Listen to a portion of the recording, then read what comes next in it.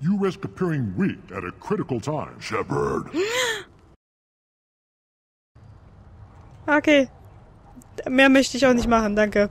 What do you want, human? You're crowding my hump. Sorry? Ich habe gerade geholfen, Affen zu töten, ja? I'm looking for a Solarian.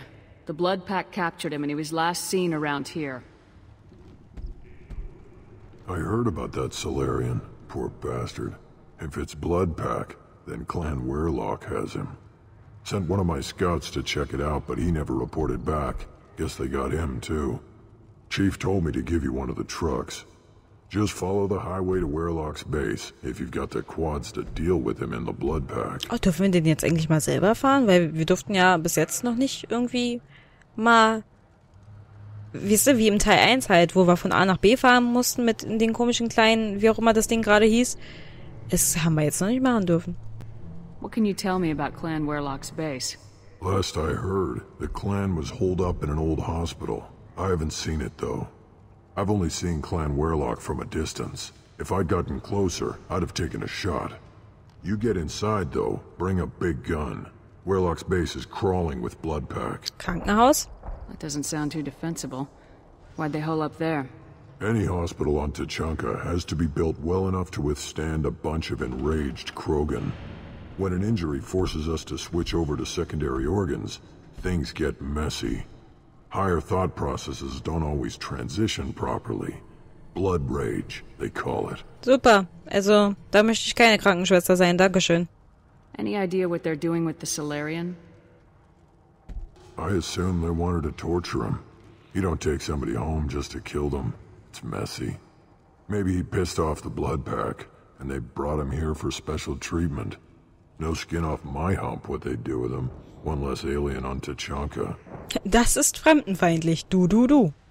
You don't seem to have much love lost for aliens. Don't get your quads in a twist. If I was gonna kill you, you'd know it. Rex believes we need to unite the Krogan people. I don't think we can do that with off-worlders interfering. But it's not my call. Ja, vielleicht auch besser so. What's Clan Werlock's reputation? And how are they involved with the Blood Pack? Tough humps. And they're not friendly like we are. You ever run into the Blood Pack? Mercenary gang. Clan Werlock started it. One of the only gangs with an off-world presence. They're fanatics. Totally devoted to Werlock Guld. Whatever they did with your Solarian, Guld's behind it. Ja, aber da fragt sich doch, warum wollen sie ihn quälen? Was kann denn so ein einzelner Salarianer tun, dass die sich da so ans Bein gepisst fühlen? What makes Guld so special? He's got 2 children. One of them is a girl. Some people think he's got a destiny. Not me. I had a cousin who won 20 consecutive games of Quasar. Lucky bastard. I'd ask my cousin for a loan, but I wouldn't swear allegiance to him. Luck. That's all it is. Same for Guld. Ach, die huldigen ihn, weil er 2 Nachkommen hat und wohingegen die meisten gar keine haben. Ich verstehe. But the Blood Pack has non-Krogan members like Vorcha. Ha! The Vorcha. They're just like the Varen. Only they can use guns and don't crap on the floor as often. The Krogan are the only real members of the Blood Pack. Anyone else is just there to soak enemy fire. Super. Sehr sympathisch. Freue ich mich ja schon drauf. Ich will den noch nicht benutzen. Ich will erstmal mich im Laden umsehen. Thanks for the information. Anything that gets rid of the damn off-worlders. You can take the truck over there. You need anything else? Ja, von ihm vielleicht noch was? Can you tell me more about your duties out here? Fire away. Gotta let my piece cool off anyway.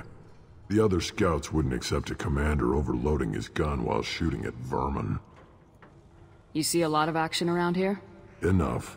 Varen here and there, and snakes in any of the water safe enough to drink. Rex has made ceasefire agreements with some of the clans, but I still have to patrol, keep them honest. Ja, super. What does a scout commander do? We find out where the enemies are, and we make them think that there are too many of us to screw with. Sometimes that means harassing the perimeter, taking out a generator or 2. Other times, we play hide and seek. We leave lots of tracks, exaggerate our numbers. Okay, also im Prinzip taktisch einfach nur vorspielen, sie sind eine riesige Armee, obwohl sie, ja, so ein kleiner Clan sind. Ja gut, klein, im Vergleich zu den anderen wahrscheinlich groß. That's not recon, that's sabotage. It's a lot easier to count their numbers once you blow some of them up. Everyone knows where Erdnot is, human. It's not like we can hide. So every clan on Tachanka encroaches on the other clan's borders? Borders? This is Tachanka. Our borders are determined by the range of our guns. We are what we are, human. If we didn't fire at them, they wouldn't take us seriously. Don't your storehouses have automated defenses? Why bother? Half of what we eat is vermin. And if we get hold of defense systems, we don't use them to guard grain. We've got weapons stockpiles to take care of. Beyond that, our women and children get the security. Ja, aber die brauchen doch auch was zu essen, oder? Your enemies go after civilians?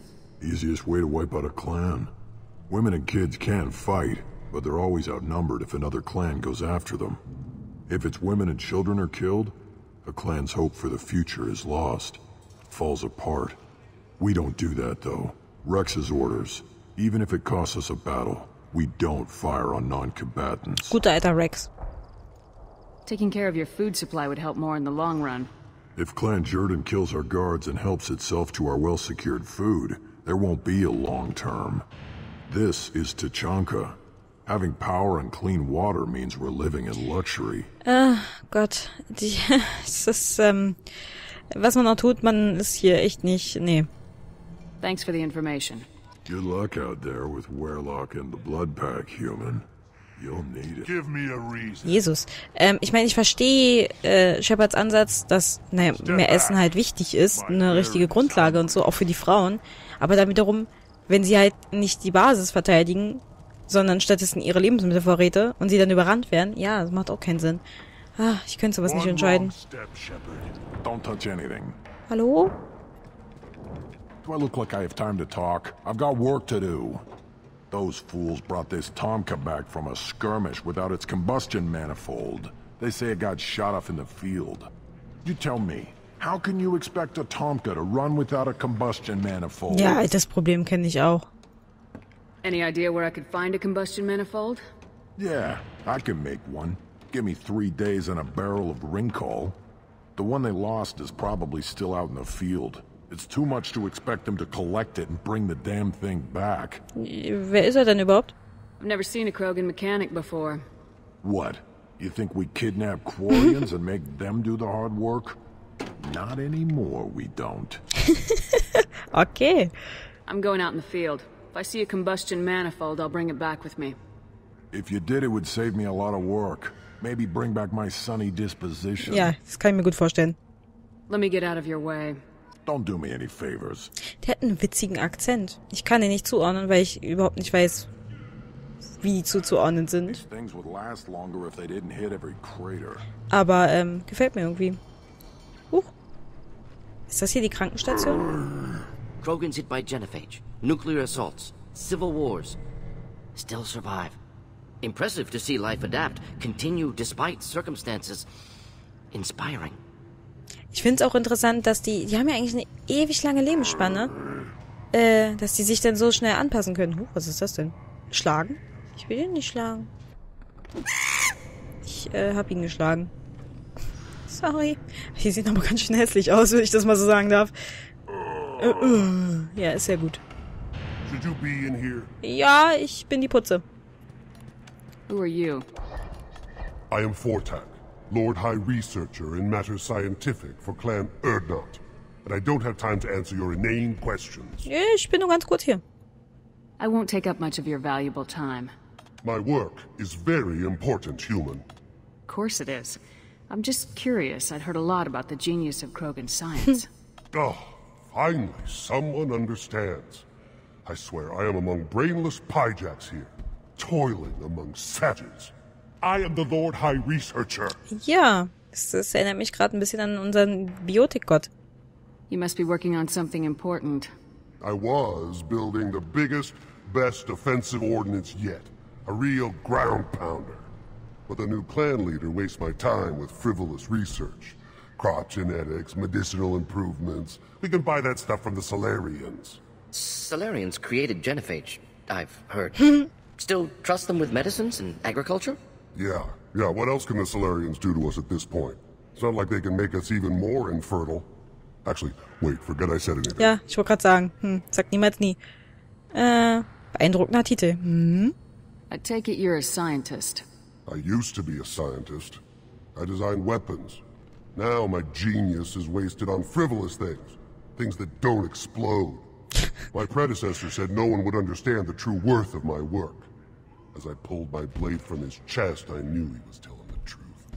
Ja. Wieso? Tötete er seinen Vorgänger? Not exactly what I would call effective academic peer review. I don't care what you'd call it. We value the will to use what we create, not just the ability to create it. We don't count success until the ground shakes in response. Ja, aber wäre es nicht besser, wenn du weiter an einer Heilungsmöglichkeit der Genophage forscht, anstatt an Dinge, die explodieren, um die Zahlen noch weiter zu dezimieren? Ich meine, ist das nicht wahrer Forschergeist? You must be working on something important. I was building the biggest, best of, but the new clan leader... Solarians. Ja. Actually, wait, forget I said anything. Sounds like the new clan leader has some very different ideas on how to lead the Krogan. If you want to know more, talk to him directly. He's my leader. I'll not say anything else about it. Ja, besser ist es wahrscheinlich. Enjoy your research. Yes, move along. Ja, kann ich mich kurz umsehen? Stöbern. Stöbern? Aha, stöbern. Biotischer Schaden. 60.000. Ja, kaufen wir mal. I'll take it. Das können wir auch mal kaufen. Wir kaufen einfach alles. Schwerer Pistolenschaden, das ist natürlich sehr gut. Wir müssen es aber wahrscheinlich noch... Müssen wir das eigentlich noch erforschen? Nee, das geht dann sofort, ne? Ich bin gerade ein bisschen doof. Aber ich glaube, das geht dann sofort. Ist doch schön. Biotischer Schaden ist nie schlecht. Sturmgewehrschaden ist auch generell erstmal gut. Always want more shock absorption. Those babies. One more win in the pits and I'm retired. Das ist aber schön für dich. So, jetzt will ich mir noch den Laden angucken und dann können wir gerne auf die Mission gehen. Should I ask the female clan for right of parentage? Why bother with all the politics? You know you've sired a son. That's enough. But I could teach him to hunt, the best way to shoot a gun, to fight with honor and savagery. You can do that next time they bring the children in. It's not the same. Oh, er will nur Vater sein, seines Sohnes. Das ist süß. Ich unterstütze I ihn. lost half my stock in a bet on seeing those vermin roasting in the heat from an explosive shell. I swear it was glorious. Ja, zweifelhaftes Vergnügen. It was a lot of fun. Help yourself to more. There's no shortage of pie jocks out there if you get a craving for violence. I'll give you a discount at my store. Anything you want, you buy at cost. Okay. I should go. Das ist sehr nett. Ja, ich schätze mal, man kann auch bestimmt, wenn man gewisse Wellen perfekt gemacht hat, einen Erfolg oder so freischalten, aber ich bin da nicht so hinterher. Es ist Pie-Jack-Fleisch. Frisches rohes Fleisch ist bei Baron überall beliebt. Wieso sollte ich das Credits erfolgen? Es kostet mich nicht mal was. Ja, denn why not? Freut sich der Koch wahrscheinlich. Munition für schwere Waffen. Stabilisierungshandschuhe? Erhöht Schäde um 5%. Todesmaske erhöht. Verhandlungsbonus um 10%. Verhandlungsbonus? Brauche ich nicht. Nö. Todesmaske, Verhandlungsbonus. Sprechverkehr mit nie. Ah, schön. Hätte ich gerne als Mikro. Dankeschön. Erhöht Gesundheit. Dies ist, ja, erhöht Schäde. Das kostet eigentlich alles gar nicht so viel. Das kann ich einfach mal alles holen. Bis auf die Todesmaske. Why not? Why not? This should come in handy. Jetzt wird das Geld auch langsam knapp, nachdem ich auf Shoppingtour war auf Tuchanka. Yay. Gehst du mir bitte aus dem Weg? Danke, Garrus. Danke. I just wish. I don't know. Things could be different. We could live together. Us, the women, the children. You know we can't. We'd just be one big weak target. Have to keep the fertile females safe. The children safe. Damn the genophage. Ja. I think I'll take you up on that ringhole later. Manu. Könnten die sowas wie Elternbesuche am Wochenende einführen oder so? Haben die überhaupt Gentests, damit er sagen kann, dass das wirklich sein Kind ist? Ja, ist ja gut. Still looking for that Solarian? Or did you just come to waste my time? Nein. Da war irgendwas mit, wo finde ich sowieso. Ich glaube, das hatten wir schon durch. Ich hoffe es. Weil sonst habe ich es jetzt verkackt.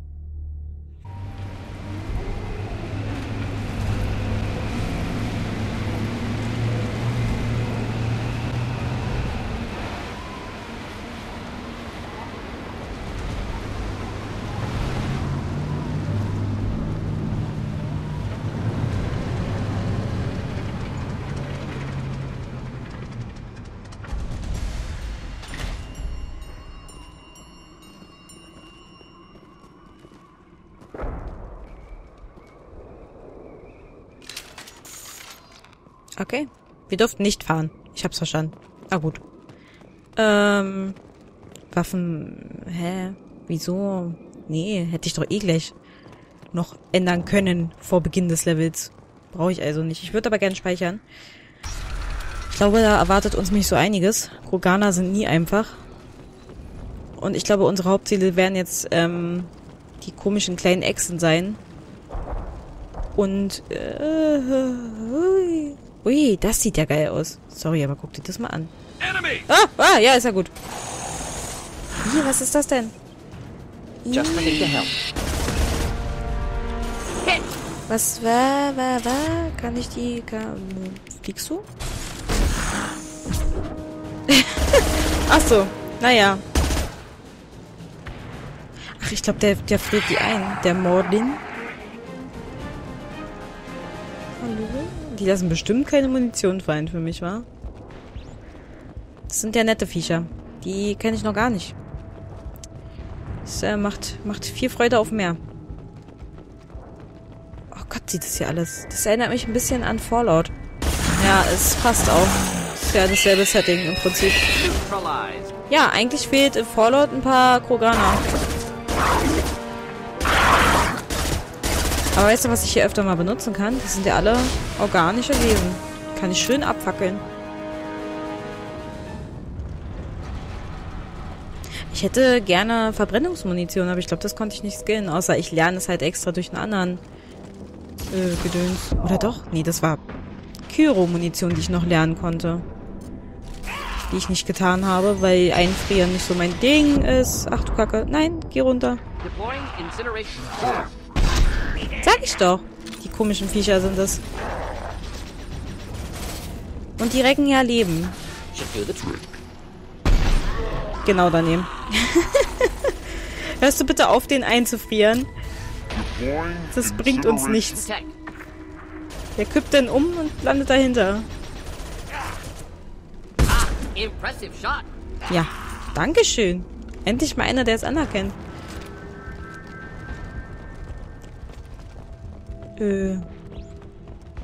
Was? Okay, nee, war nix. War nur wie geil das aussieht. Und wie die hier im Krieg befinden, das ist auch sehr schön. Oh, sorry. Ich sollte mehr auf das Schlachtfeld achten. Ja, ist ja gut.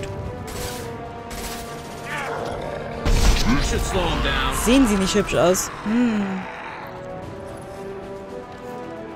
Mag mal kurz. Ja, ich versuche so viele Hotshots Headshots zu verteilen wie möglich. Hotshots. Oh, super.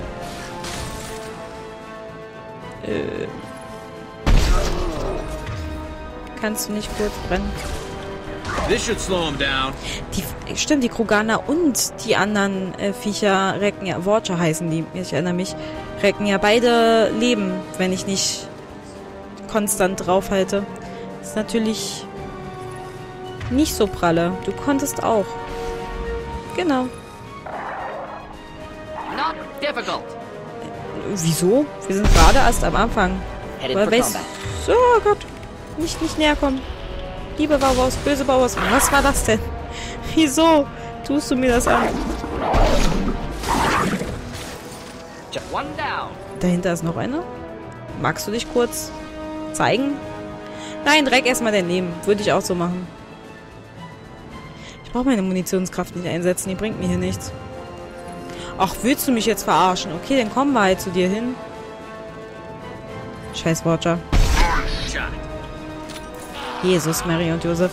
Einmal mit Profis.